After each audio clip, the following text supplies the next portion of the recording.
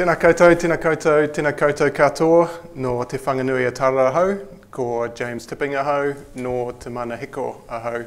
Tēnā koutou, tēnā koutou, tēnā koutou katoa. Morning everyone, in person and online. I'm James Tipping, I'm the Chief Strategy Officer and part of the senior leadership team at Te Mana Hiko, the Electricity Authority. It's my pleasure to welcome you all this morning to our technical briefing on the proposed actions to correct the 2019 UTS. We released our proposed actions last week and we appreciate there's a lot of technical detail underpinning this proposal. So we wanted to provide access to our people to provide any clarifications that you may require.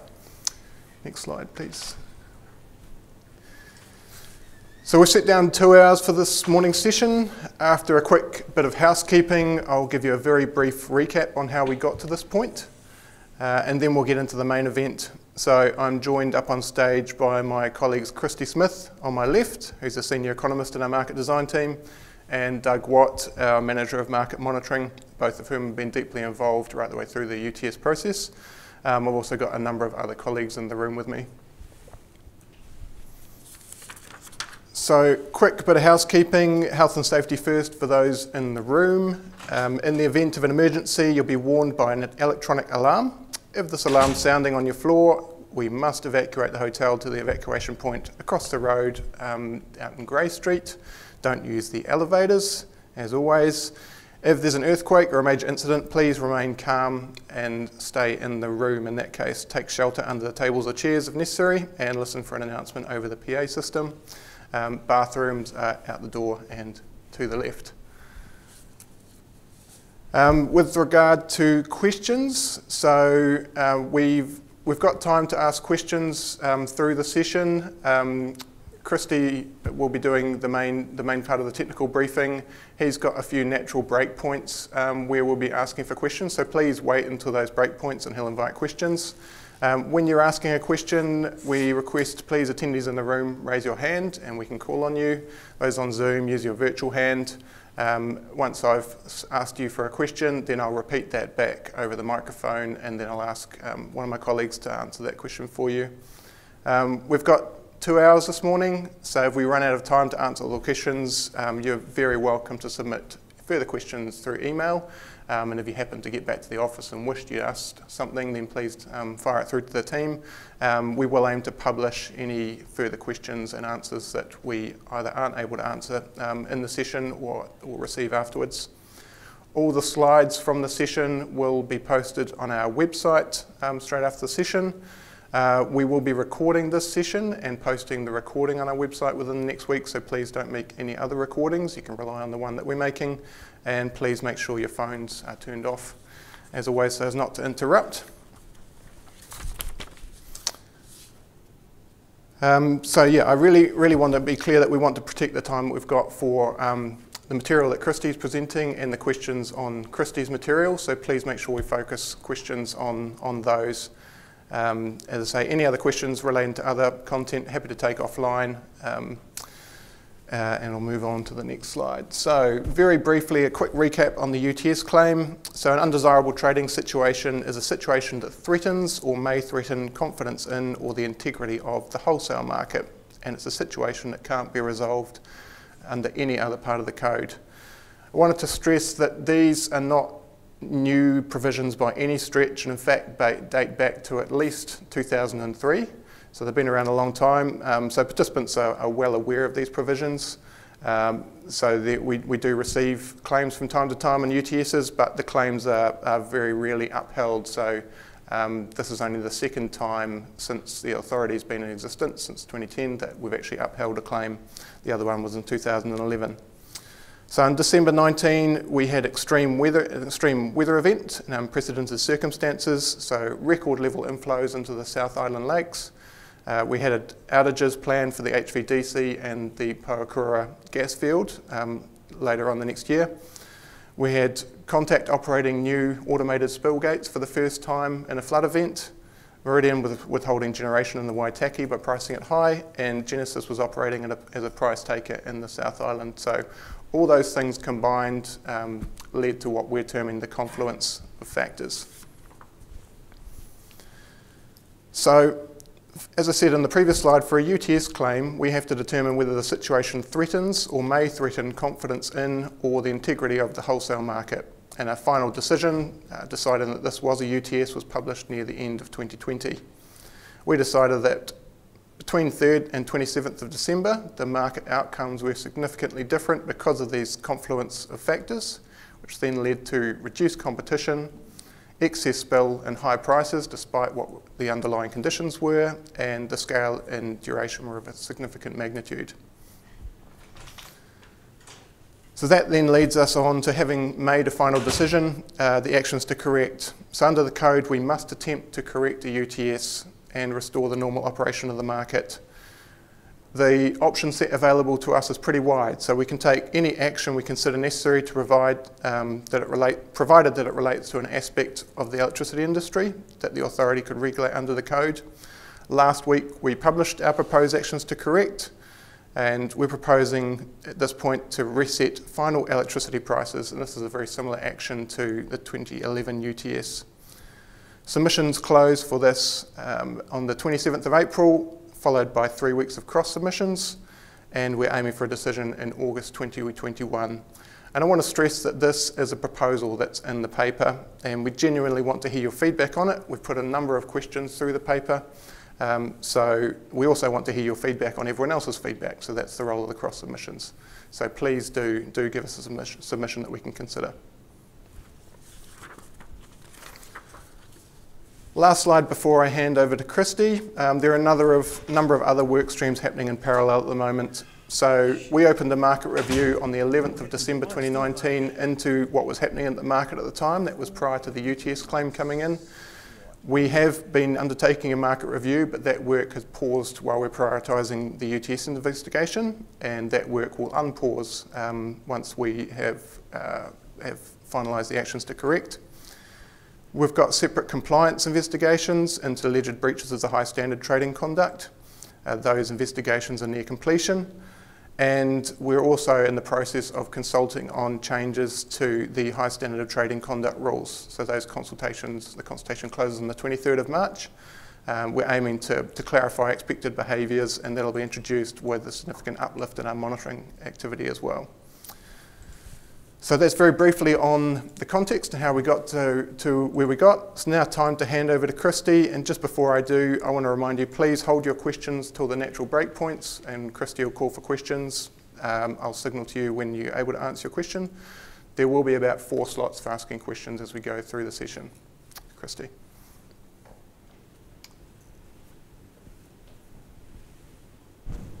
Thanks, James. So just a little bit of background. I'm a senior economist at the Electricity Authority. I grew up in Wellington. Before I joined the authority, I worked at the Reserve Bank and other central banks for about 20 years. All right. So I'm still going to be in view if I... I'm sure we can move the camera for you. If I stand, I may sit back down at some point. You're in view now. All right, so we're mainly going to run through 4 different things today. So I'll describe the UTS in part 5 of the code, but I'll do that very briefly given that James has already introduced it. And then I'll be looking to summarise the proposed actions to correct the UTS, the particular design elements of that and the rationale for those choices, and then I'll summarise the outcomes that arise in relation to the proposal and answer questions. So as James mentioned, we have to attempt to correct.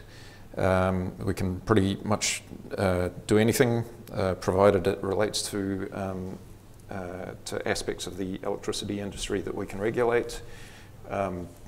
The actions are primarily mediated by directing participants to do things, but these directions need to be consistent with the Act and law generally, but they can be inconsistent with the code. Now we are also required to consult with the system operator if we consider that the action may affect system security. We don't think that that's actually a situation that exists at the current UTS that we're attempting to correct.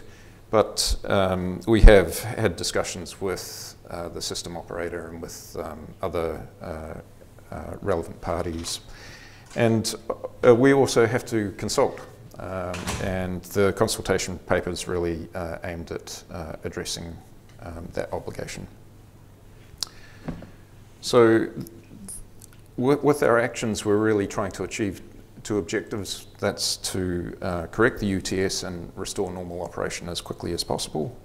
They are focused on correcting the 2019 UTS, so the UTS provisions aren't a kind of a backdoor replacement of code.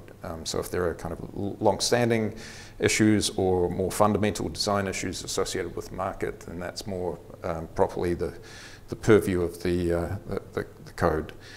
We don't have a time machine, which is very unfortunate. So the actions to correct are necessarily approximate. We can't replicate all of the market processes that would ordinarily be used if we were running through normal settlement processes, etc. It's also the market is obviously very complex, and so it's tricky to identify all of the consequences that arise from the UTS itself. So just in terms of the direction of travel, in December we found that there was a UTS. The outcomes associated with that were essentially twofold. So there was excess spill that occurred, and there were also price and settlement outcomes that were essentially inconsistent with the underlying fundamentals or the supply and demand conditions during that period. And so we're consulting on these actions to correct, but we, in our view and underpinning the consultation paper is the view that we can't really fully resolve the excess spill consequences, and so we can't unspill spill, to put that very simply. And so the consultation paper focuses on the price and settlement outcomes that arose. So I think before we sort of really get into the details associated with the actions to correct, it's worth just noting the relative importance of these different markets. So the spot energy market was roughly $4.5 billion in 2020. Loss and constraint excess 140 million, instantaneous reserves around 30 million, and frequency keeping 15. So relative to the spot market, reserves and frequency keeping are roughly 1% of the size. So as we run through our actions to correct, it's kind of the most value, or at least in dollar terms, is very much on correcting the spot energy market. So if we get that right, then we'll be, I think, most of the way there. So you can think of the sort of settlement process as roughly being in 3 steps.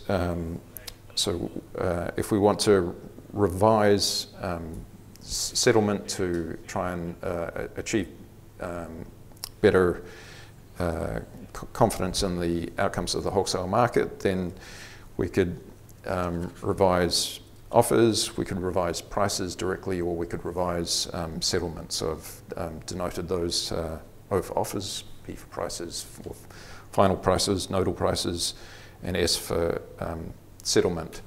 In principle, we could also revise reserve offers. The main proposal is not to actually do that, but there is a question about whether that's the appropriate thing to do or not.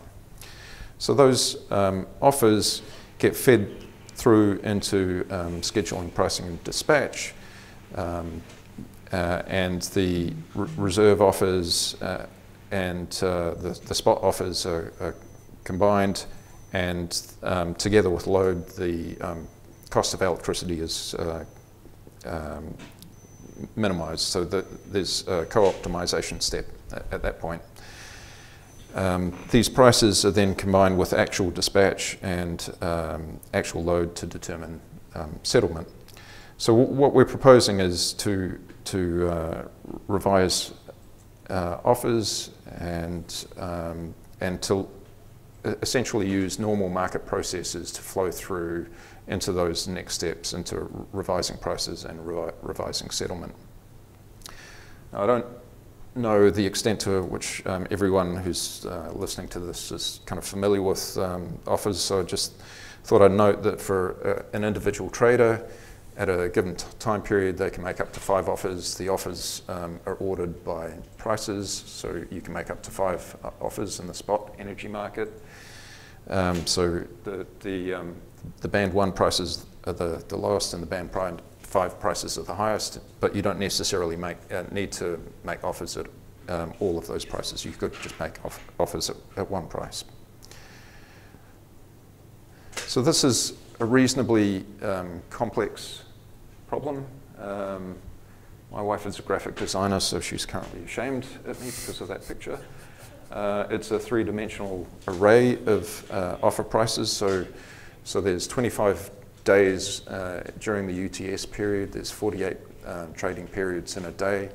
So you're talking about 1,200 trading periods in this UTS period.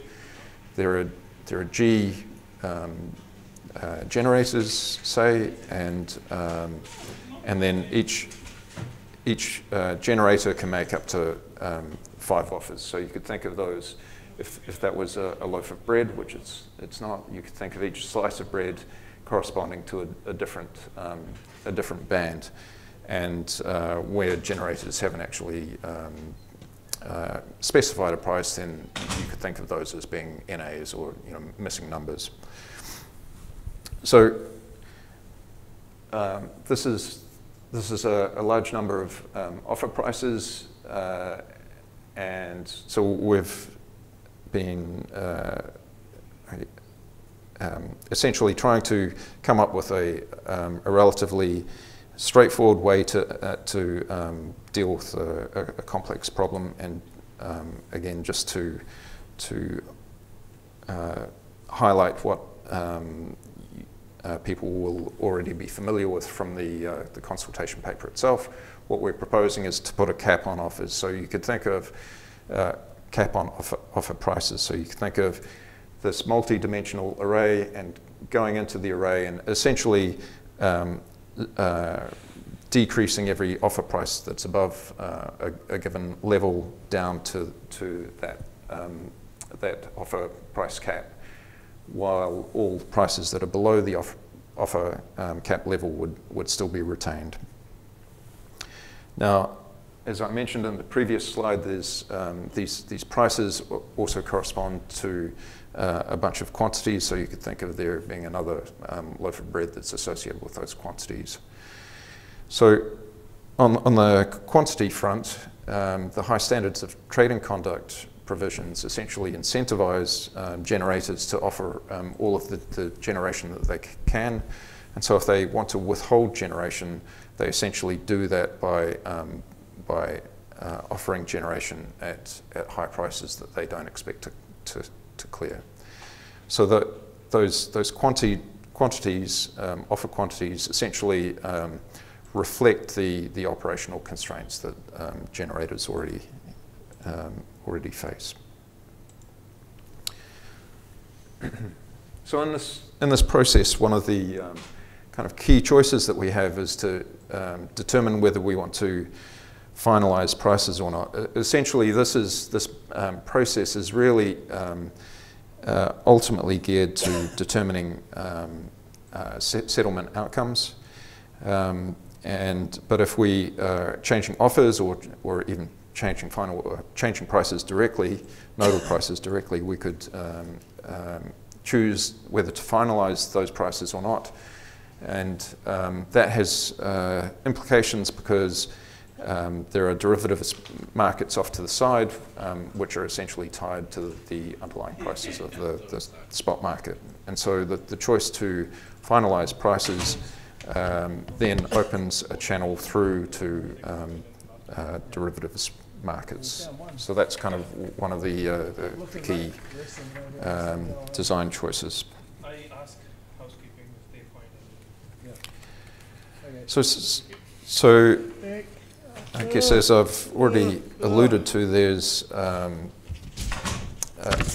bunch of different choices that we have to make in determining the actions to correct. So one of the key issues is whose offers to revise.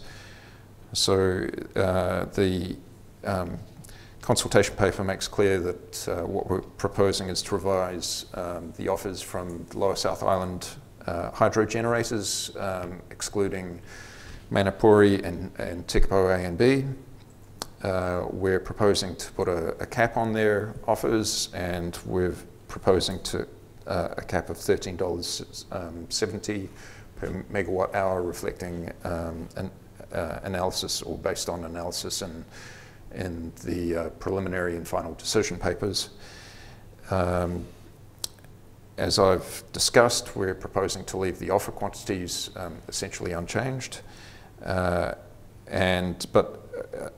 arising from this revision process, there will be constrained on, or there would have been constrained on payments originally, and by revising prices, we're essentially having implications for constrained on payments as well. Ancillary markets are affected because of the co-optimization of instantaneous reserves with spot energy. We're not proposing to revise those offers, but there's a consultation question about that. And as I mentioned, we're proposing to revise final prices, which would then flow through to derivatives markets. So both over-the-counter markets, potentially ASX futures, although that's the outcomes there are likely to be determined by the ASX in conjunction with their regulator. FTRs, we expect them to be resettled, which is reflecting implicit conditions in the FTR allocation plan and the participation agreements in those in the FTR market, and hedge settlement agreements that are lodged with the clearing manager are also expected to be revised given the way that the code is written. So I'm going to step through the first two bullet points and talk about them, and then I won't say anything further about the aggregate offer quantities given the remarks I've already made, and then I'll come back to constrained on payments when I start to talk about the market outcomes, and then finish off with ancillary markets and derivatives. So this is one of the truncated symbols, so actually this is probably a good point to pause and just see if there are any questions at this point.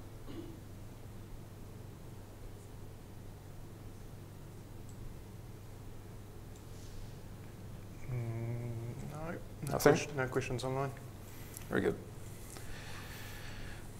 So the first question was really about which generators to revise, and this is a design choice. I'm going to sort of come at this by looking at the exceptions. So the original claim was made in conjunction with respect to the behaviour of contact and Meridian, essentially we're proposing to revise the offers of the generating stations on the Waitaki and the Clutha Mata'o rivers.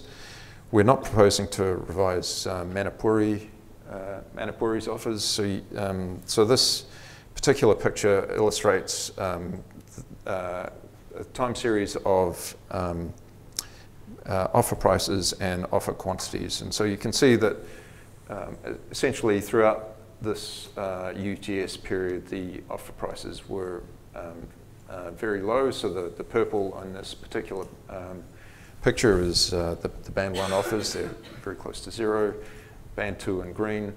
And there's a small number of trading periods that have Band 5 offers at a much higher price. It won't be possible, I think, for people to see the scale, but that's roughly 1,500. So those low offer prices aren't going to be important for the marginal determination of generation, and so therefore for the determination of prices. So there were only 108 trading periods where Manapuri had any megawatts offered at greater than $10 in the UTS period. The situation for Tekapo A and B is fairly similar. So again, they're largely providing offers at very low prices. There were some offers at Tekapo A towards the end of the period where they were making offers at quite high prices. Those reflected some operational issues or that they had that meant that they couldn't continuously offer at a high price, and so they're essentially motivated by those considerations. And Tekapo B is similar. I guess the other thing to note is that in the latter part of the UTS period, prices were very low, and so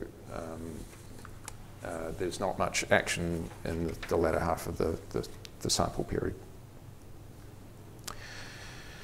So we're not proposing to correct offers from North Island generators, so we largely consider that their efforts to conserve water were consistent with the impending outages, so that their behaviour was consistent with essentially the normal operation of the market and and was expected in the light of the circumstance they faced.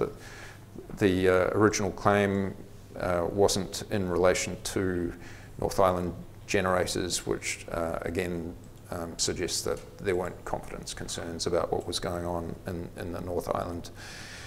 And maybe a little bit selfishly from my point of view, I mean, this dramatically simplifies the correction. It would be considerably more difficult to think about the appropriate corrections if we were to roll North Island generators into the actions to correct.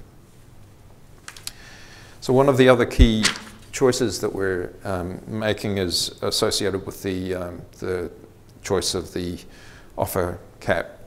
Now, electricity is a desired good, so we know that generally it's going to have a positive price. So we know that the price is going to be 0 or greater. The claimants suggested that the price should be close to a short-run marginal cost. The estimate that we have in the consultation paper for short-run marginal cost for South Island generators is around $7.42, so that reflects the South Island mean injection charge that they face, and then there's a small allowance for operating and maintenance costs. So that really provides kind of a lower bound. The proposal that we have is, again, based on the analysis in the preliminary final decision paper, where we're essentially trying to identify a price that is going to absorb the excess spill that could have been deployed to generate electricity. So that's a price of $13.70, and we're currently of the view that sort of provides an appropriate calibration to reflect both the hydrological circumstances of the period and competition at the and a sort of usual or appropriate normal degree of competitive pressure. Now, that was the excess spill at Benmore was a relatively conservative view of excess spill in that in the market at that period of time. Excuse me.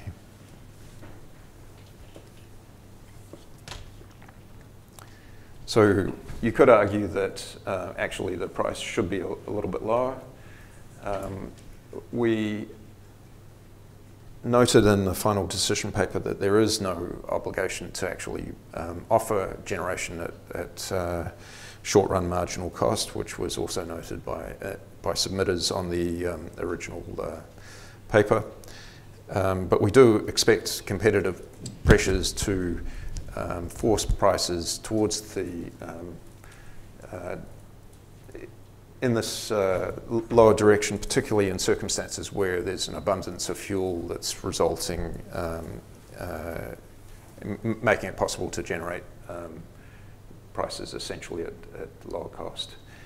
Now, this particular price calibration, we don't think that there's sort of a preeminent or inherently superior methodology. So we're essentially exercising judgment in this, and so again, this is kind of a crucial question in terms of calibrating the actions to correct. We'd note that we have considered other alternatives. So, for example, the lower South Island price, the 5th percentile of that is 1830. We considered trying to calibrate corrections based on historical data when hydrological conditions were essentially similar. That resulted in a lower South Island price of around $29.59. But the difficulty with doing that is that the hydrological circumstances were particularly extreme in 2019. So the periods where the circumstances were most similar were in 1995 and 1958, and so neither of those is useful for really trying to calibrate the circumstance. All right.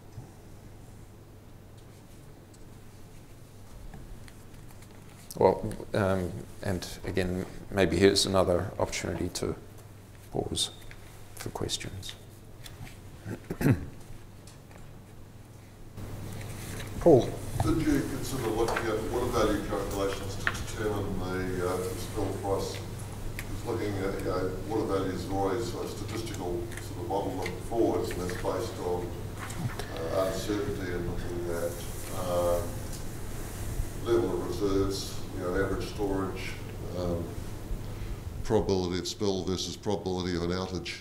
So if you work on a higher spill price, that means that you're prepared to run your storage higher for longer.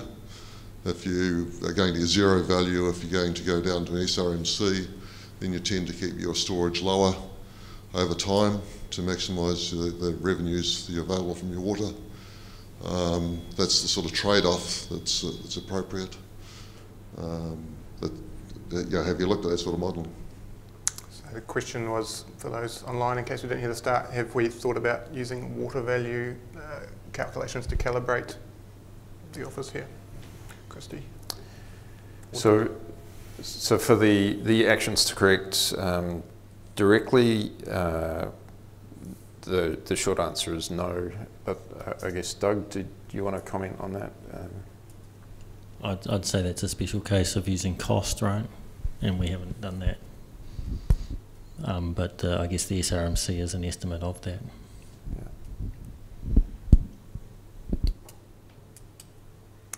Okay, we have a question from Rob online. Thanks, James. You made the point very clearly that you can't undo what's been done. Company can't be put back together again. You can't unspill water that's been spilled. So that limits the extent to which you can fully remedy the situation. But there are matters that are in your control that mean that you could remedy it more fully than you have done. For example, you've made a decision or a draft decision to use a conservative estimate, 1370. Have you considered doing a best estimate of what the prices the office should have been during the UTS, given circumstances where there were large inflows and competition should have been stronger than normal? Okay, I think the question was probably clear for everyone. Christy, you happy to answer that? Yeah, so I think you're right that the original 1370 estimate was conservative because it's based on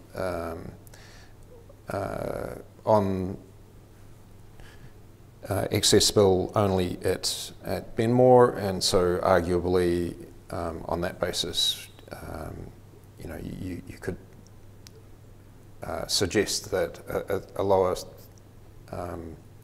cap might be appropriate. We'll see implicitly that the 1370 cap is a little bit different to the outcomes from that are a little bit different to the original FTP paper, because that paper was based on a single offer price, and so maybe a little bit perversely that means that low prices are actually or low offers are actually raised to the cap. That means for what we've proposed, actually you get more generation. So there's the FDP noted that there was, and we'll see this in a moment, that there was 47 megawatts of excuse me, excess spill that could be cleared, whereas with the 1370 offer cap, we're actually getting an increase in transfer over the HVDC link of 60 megawatts. So, so arguably that using a 1370 number has already veered towards towards a price that clears more excess spill. And the difficulty then is to determine whether that was really feasible given that the operational and hydrological circumstances that prevailed, and ultimately that's I think difficult to determine. And if you wanted to press me more on that, I would again defer to Doug.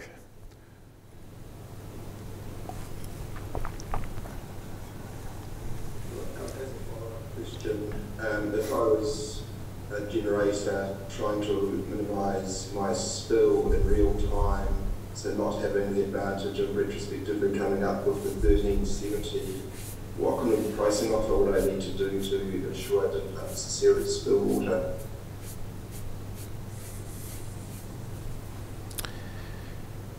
That's a good question. I don't think that's a possible question. Yeah. Yeah, I'm not sure. I've got I'm not sure that any of us have an answer to that specific question at this point. I mean, it goes to the heart of the issue that water was unnecessarily spilt, raising prices. So what I'm trying to get at is, well, what would Contact and Reading have to have done to avoid unnecessary spill? I think it's quite a bullseye question for the UTS.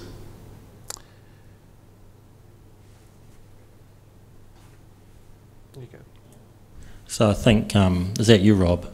You're right. Yeah. So I think, the thing that we've been doing all through this is estimating excess spill just at Benmore, because that's what we could measure. Okay. So we can't measure excess spill at all stations throughout this period. So that's why we call it an estimate. So to answer your question, we'd need to estimate all that excess spill at all those stations in the South Island. So we need some sort of model that we don't have, which is a model that combines hydrology and the market for both Contact and Meridian stations in the South Island. So we haven't been able to do that, and that's, I think, been made that clear on the preliminary and final decision papers. So I realise it's a good question, but it's not answerable.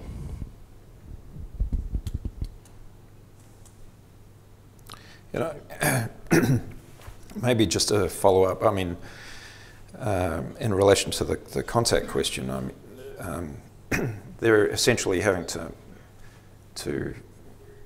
kind of deal with two problems. One is, you know, you could offer low, and obviously there's a low enough price where we wouldn't have any competition concerns, but at the same time they're essentially trying to offer in a way that meets those operational constraints. And so again, it's going to depend on the particular circumstances about whether you know, high offers are justified by the circumstances that they face.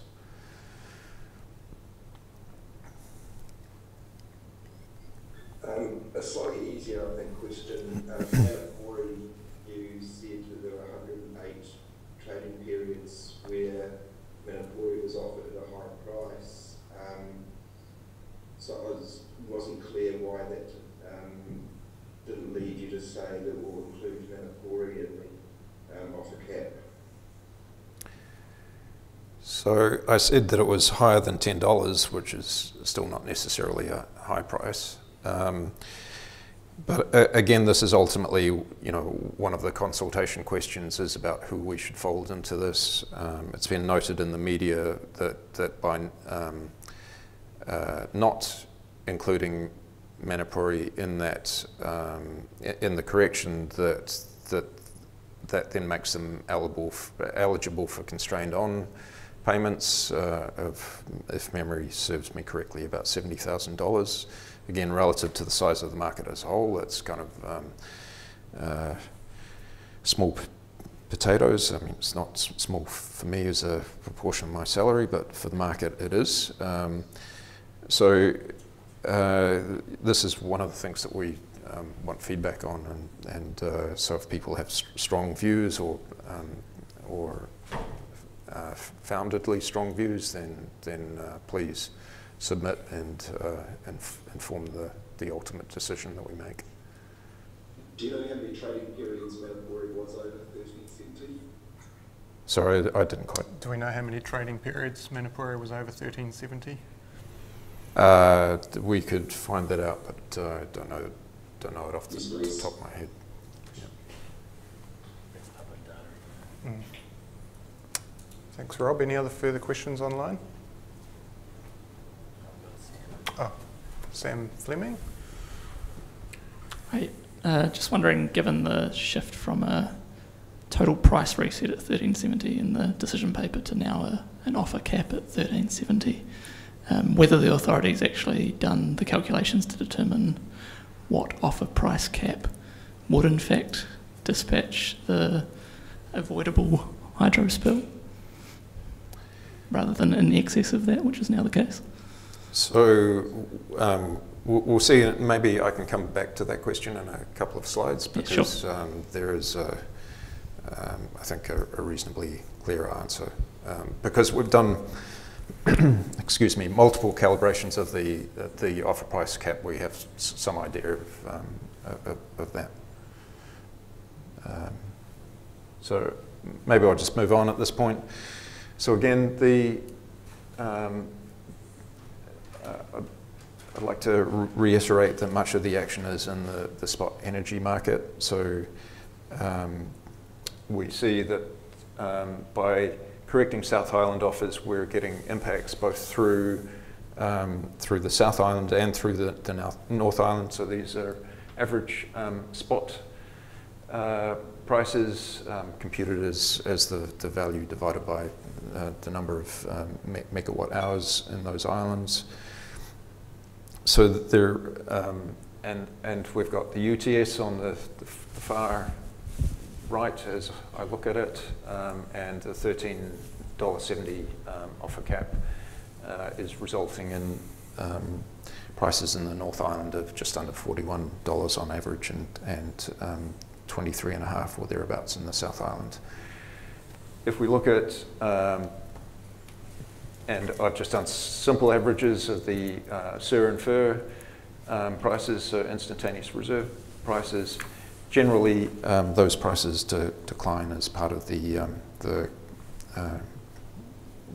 correction.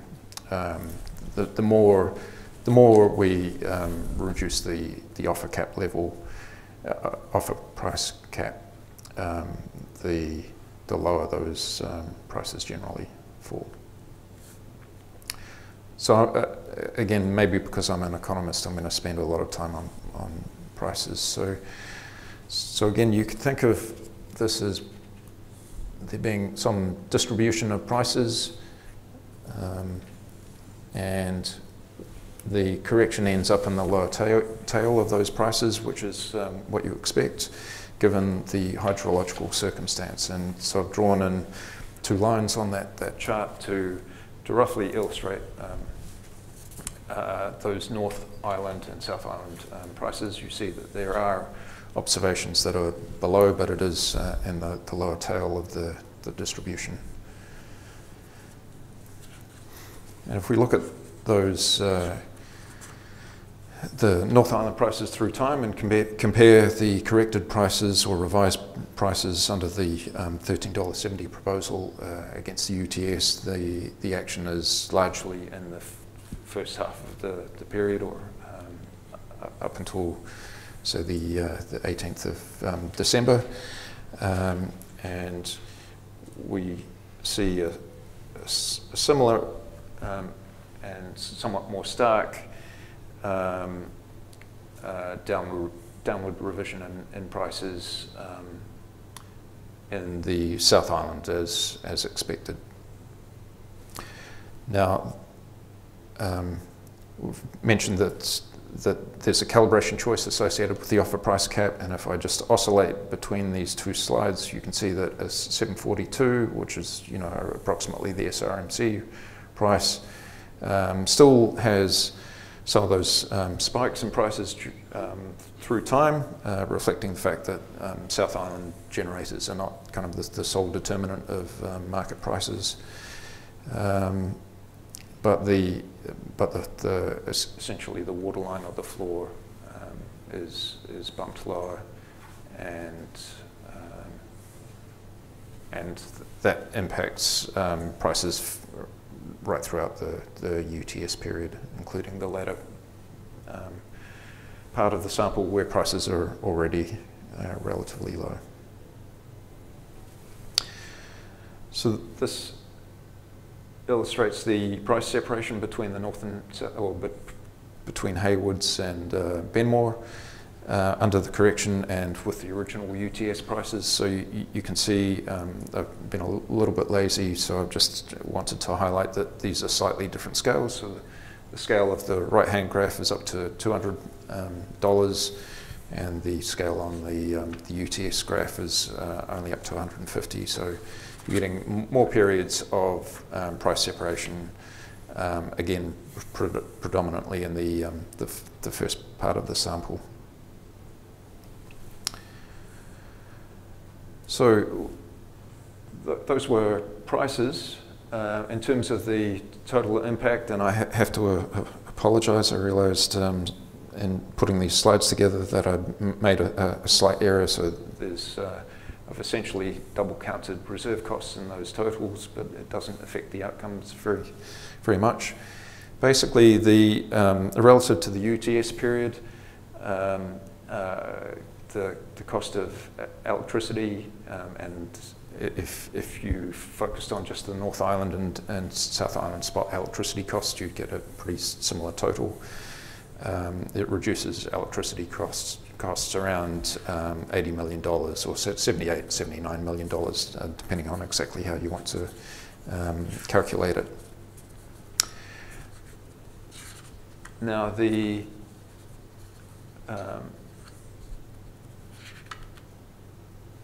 proposal does result in higher constrained on costs relative to the original UTS period for reasons that will become evident in the next slide.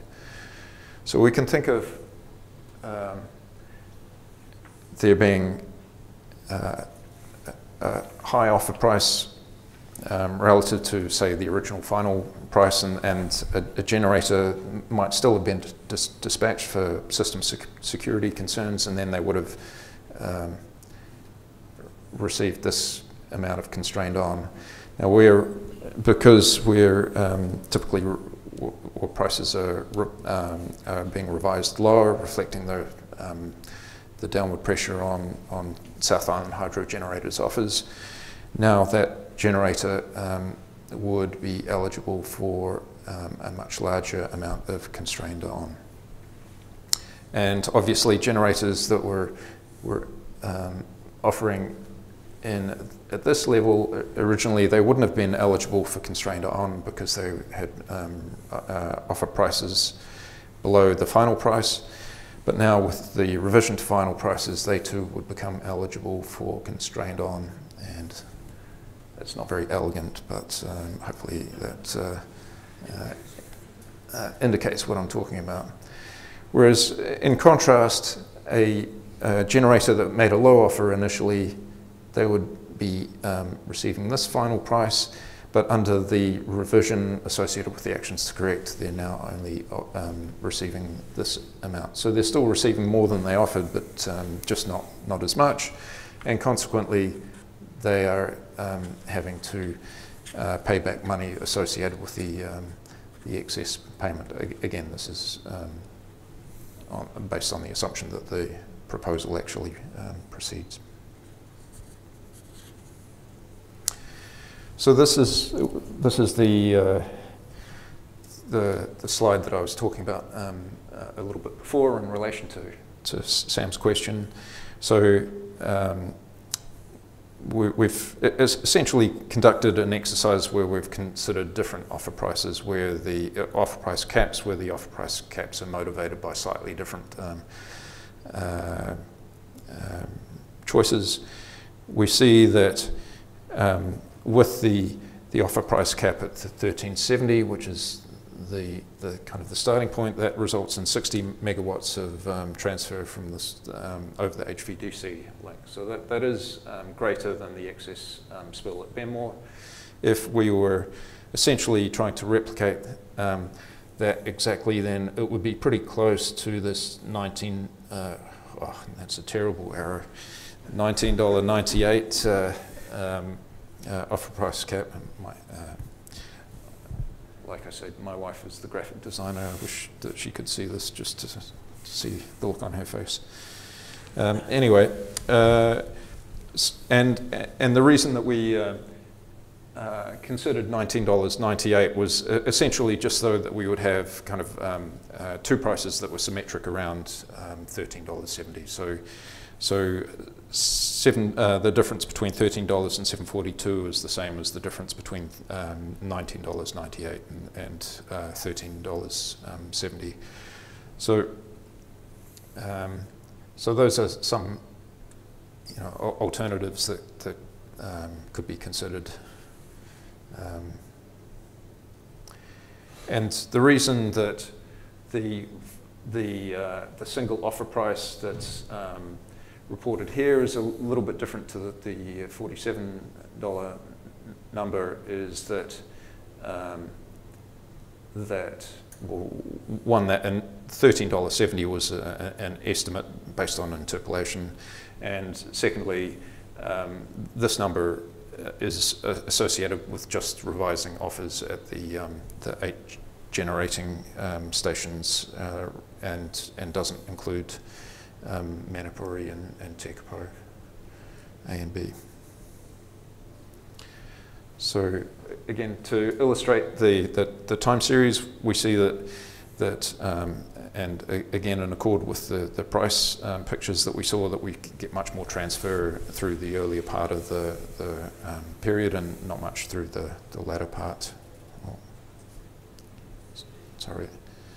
So maybe just one more kind of comment about the overall effects, and then we'll pause again for questions. So the implications are essentially that generators have to refund overpayments that have been made to them arising from the lack of competition, from the distortion that arose from the UTS.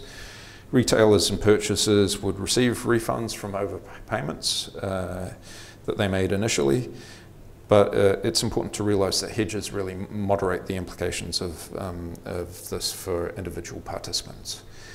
And so again, you know, the market as a whole, it's a kind of, well, for economists, it's important to understand it's a zero-sum game, right? So if we're moving money from some participants, then other participants are receiving money. And so just kind of in the table presented a toy example to illustrate that and this is essentially to illustrate, say, the spot market impact, that the impact depends on the hedging that entities have. So for a generator retailer that generates a lot more than they retail, then they're likely to have to pay back money. A hedged generator, if they're perfectly hedged, then the implications would be zero in net terms for such a participant. An independent generator, they're likely to have to pay back money, and an independent retailer or purchaser that wasn't hedged otherwise would benefit from these from the refunds. Now, in the authorities' estimates have indicated that the change in loss and constraint excess, or the residual thereof, would be positive. So you can think of them as being essentially an extra participant, but they could be, depending on how prices go, you know, this could have been a -5 and sort of under the generation column instead of under the receiving money column. So the important thing to understand is that the gross amounts at the bottom of the table are equal, and the net impact for participants ultimately should sum to zero, and to the extent that they don't, that indicates that there's either a missing participant or a miscalculation. So let me pause again here and see if there are any other questions.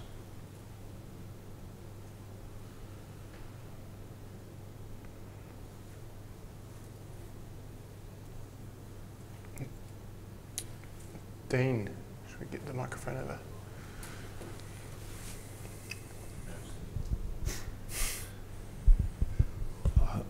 Just a question about the 1370. Is that a sort of a static calculation? Because I wonder if there are some trading periods where 1370 would be too high to clear all excess spill at Benmore, or too low perhaps, or is it sort of an average figure across all trading periods? Yeah, I mean, we considered whether it was feasible to essentially optimize these prices more, but the short answer is they are just an average, and so it's not.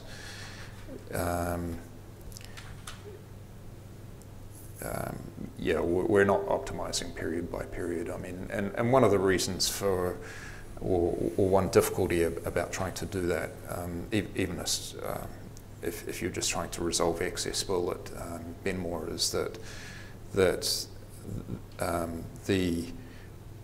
they're trying to essentially meet a NIWA standard for the measurement of flows through the dam, and you know, the central limit theorem says that an average of those is going to have a smaller standard error, right? So they're trying to have a 95% confidence interval that is within 8% of the true value, for example. So there's kind of uncertainty about what that should exactly be in the first place. So yeah, it's one aspect of this being an approximate solution to correct the problem. Is there anything online? No? No other questions? No, Sam? Just wondering, with the volumes of spill avoided under the 1370 offer cap, if the authority's done any work to confirm that that's in fact hydrologically feasible while still meeting resource consents and operational constraints? Yeah, so I think that's determining the operational feasibility of that is difficult / impossible. Is there anything else you'd want to add to that? The similar answer to Rob's question previously, right? So we don't have that sort of modelling capability to do that. So ultimately, it's a judgment call about what's appropriate in that space. You know.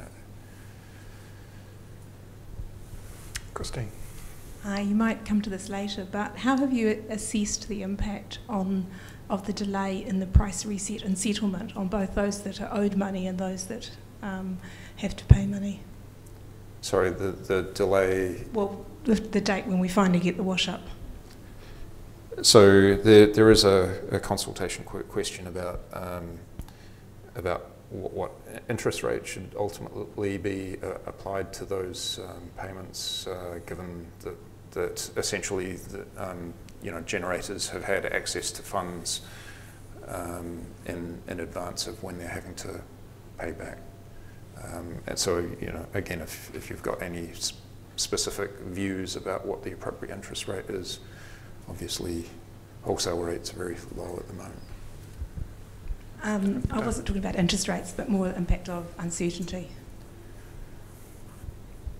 So, sorry, maybe keep the mic for a moment.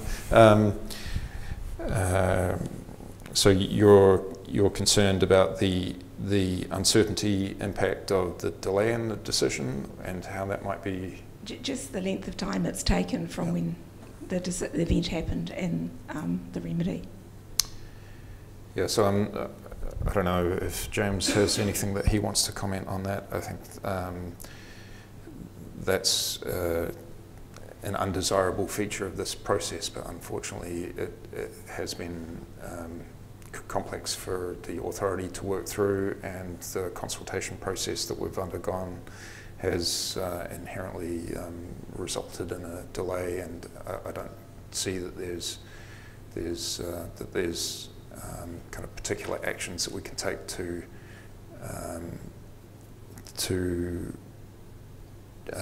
change that outcome at this point in time. Yep, I agree with that. Sam, I think in the latter half of December, the flood was successfully managed at reasonably low prices. So we've got really no reason to suspect that it couldn't have been managed through all December at those sort of low prices. Questions online?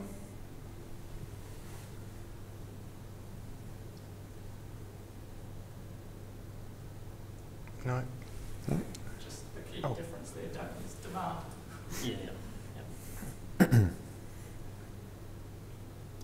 Yeah, and that's fundamentally a difficult challenge for this, is trying to determine exactly what should have occurred, given that there are sort of two sides to this equation. So let's turn to ancillary markets. So again, I want to emphasise that most of the action is in the spot energy market, and for thinking about transfer of the HVDC link, reserve offers in the North Island are probably more important than reserve offers in the South Island. We considered steps that could be taken to revise instantaneous reserve offers in tandem with spot energy offers, but this is, I guess, our initial take on this is it's in the pretty hard basket as well, although not not necessarily impossible. For the most part, reserve offers in the South Island are very low through this period, so this table illustrates the maximums. The exception to that observation is really Contact's offer behaviour at Roxburgh and Clyde. So they did have a certain, or quite a number of offers that were at high prices for reserves because they didn't want to be dispatching anything, including reserves. And so they're, again, essentially pricing themselves out of the market. And so the consultation paper does provide a few suggestions about ways that they could be revised if people or submitters consider that it's really important to do so. So again, this is another aspect where we're looking for feedback.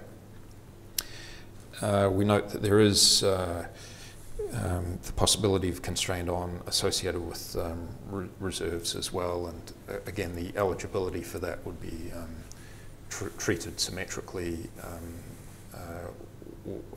to that of the spot energy market. So if we have revised offers, then you wouldn't be eligible for constrained on.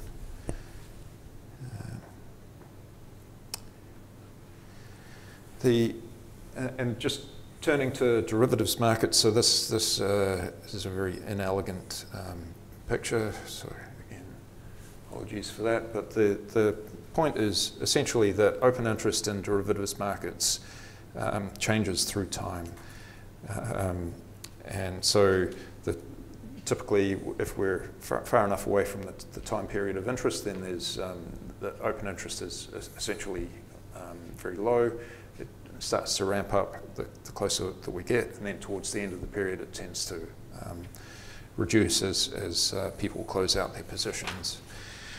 So the resettlement that is likely to occur or that may occur in derivatives markets is really simply associated with the end of period holdings. So it's at least in I guess our current view, it's not practical to try and go back in time and resolve what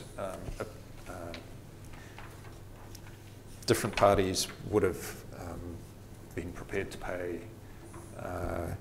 or the choices that they might have liked to have made through time in terms of their derivatives holdings. So that again, this is an aspect where the proposed action to correct the UTS is an approximation. And again, that's a little bit different to the spot energy market, where essentially we're just or individuals are making choices at a single point in time, and so corrections are a little bit easier. The FTR market, as I mentioned earlier, is expected to resettle given the way the participation and allocation agreements are written, again, assuming that the proposal goes through. So generally what we see in terms of prices, and I've only provided the options results here, the OPT FTRs, just because they're more commonly traded. The paper has both OPT and OBL, so the obligation FTRs. The basic insight is that you get more price separation, so there's a greater difference between prices after the correction between the islands, but within islands the price separation tends to decline.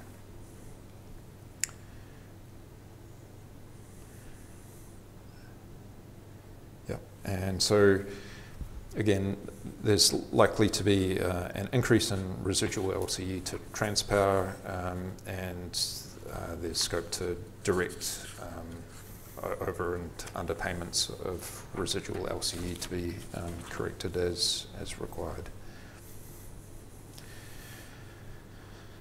So this is essentially my second to last slide. In some ways the table is not very interesting, so this is just, again, we've made a preliminary estimate of the resettlement based on open interest of futures and options traded on the ASX.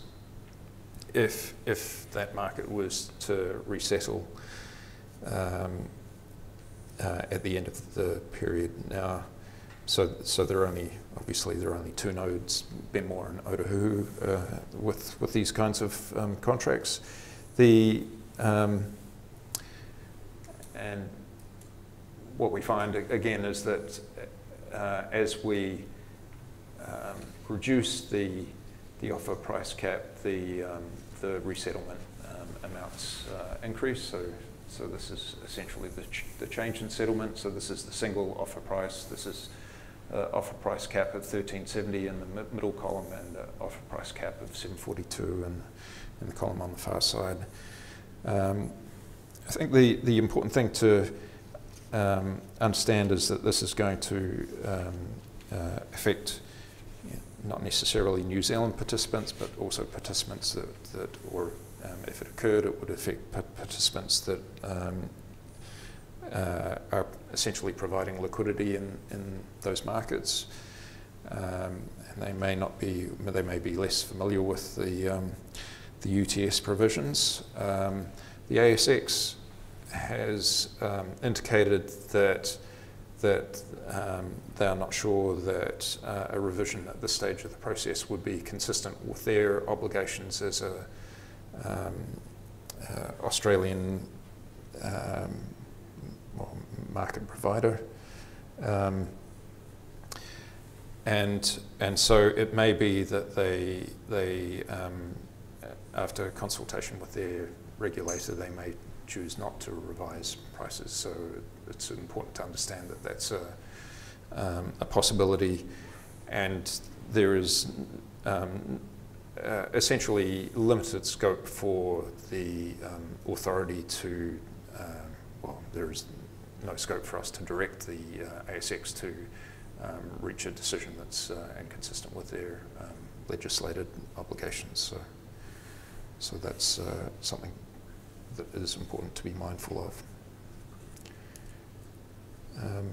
So I have two quick slides. So basically, we found a UTS. We've proposed an action to correct the UTS based on calibrating the offers of South Island hydro generators, the 8 generating stations on the Clutha and Waitaki rivers.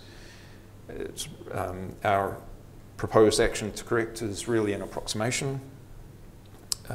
We can't perfectly undo the outcomes, and so we're seeking public feedback and really welcome your submissions.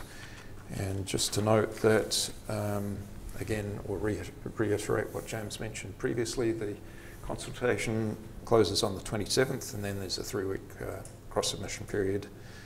The final decision paper will be drafted by staff, and a decision will be made. And then the operational implementation, which again, if the proposal proceeds along the lines of the consultation paper, would involve both the pricing manager and the clearing manager, and that's likely to take several months for them to implement. So I'll finish there and take any further questions. Thanks, Christy. Any further questions online?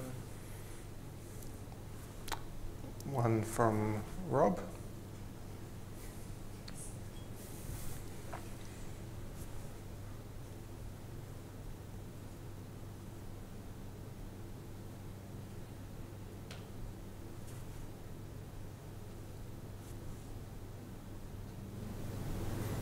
I think you're muted, Rob. You're able to unmute? There we go. Sorry, just a point of clarification around paragraph 5.48, but also elsewhere in the consultation paper, where it states the authority proposes that only generators that did not have their offers reset would be eligible for constrained on payments. Now, the way that I read that was contacted Meridian with the generators that had their offers reset, and therefore they wouldn't be eligible for constraint on payments. But elsewhere in the consultation paper, it says Manapōuri wouldn't get constrained on payment. Yeah, so just to be clearer on that point, what we're proposing is that if we revise prices at a particular generating station, they would not be eligible. So the statement's missing a word. Sorry? Correct, it's generation stations rather than generation entities. So is there a particular reason, given that Meridian and Contact are having their offers reset, that it would be suitable for the remedy to give them constraint on payments? So for example, for other stations elsewhere in the country, we're proposing that they would be eligible, and that reflects the fact that that it's important for there to be incentives for generating stations or generators in those circumstances to support system security, and so that kind of reflects, I guess, usual market practice. There's an alternative which is suggested could be implemented, in which they would be remunerated according to their cost instead of their offers. But that would be more complicated in terms of correction. But again, if you have strong views that are well founded as to why that shouldn't occur, then please submit on that. Thank you. Thanks, Rob.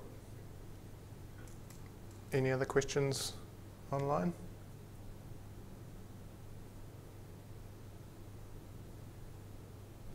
Questions in the room? Last call. Oh, Rob's back. That's good. A question I asked on Monday by email, I was just wanting to understand between the preliminary decision and the final decision and this UTS remedy, you moved from a price of $6.52, I think it was off the top of my head, to $13.70, and I was just wondering, what explained that difference? Okay, Doug. Yeah, I mean, maybe Doug wants to answer it, but I think the short version is it's primarily the change in the period. So the 635 was associated with the whole of December, and the 1370 is what arises from the 3 to 27 December period. Thanks, Rob. Thank you. Okay. Doesn't look like we have any further final questions. Thank you, Christy, very much for that. Thank you very much, everyone, for coming. Please do submit. Always look forward to hearing people's views, and again, your views on other people's views are extremely useful as well. So look forward to that. Thanks very much.